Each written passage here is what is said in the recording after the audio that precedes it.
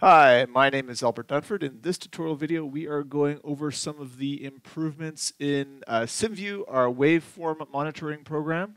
To help me show some of the new features, I've got a 10-level MMC inverter here, a three-phase inverter. So there's each level is a half bridge, and then we've got a 10 of them stacked. So there's 120 active switches here, and then I've got all my gating signals down here. This is just an open loop. Okay, so here are the simulation results from that simulation. We've got the phase currents up at the top here. We've got the phase voltages, and we can see the different levels from that multi-level inverter. Each one is giving us 1,000 volts.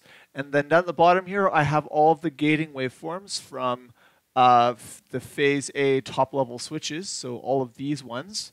And what we can do to better analyze the timing, or the relative timing here, is we can right-click on the y-axis here and go to timing display, and now we see all of them lined up there. So we can look at the relative timing. It looks like A10 should down at the bottom there, but we can see the relative gating pulses there.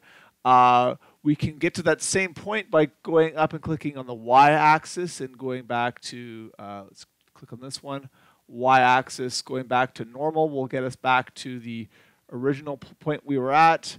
Or what else can we do? Yeah, go back to timing.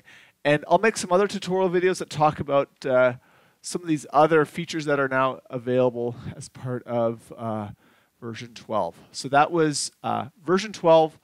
Timing display, and how you can now use that to look at the relative timing of different signals to each other easily. Okay, thank you so much for watching. Look for more tutorial videos on the improvements in version 12.